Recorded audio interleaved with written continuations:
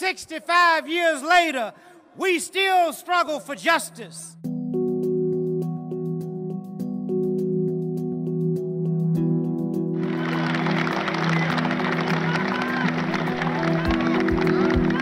I have a dream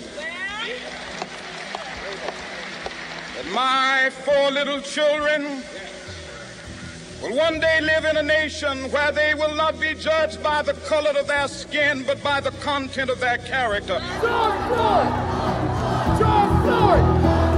George Floyd!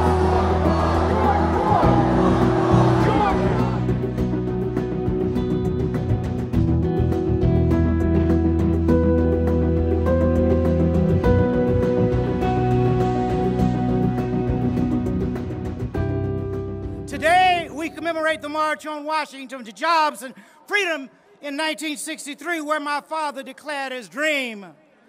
But we must never forget the American nightmare of racist violence exemplified when Emmett Till was murdered on this day in 1955, and the criminal justice system failed to convict his killers.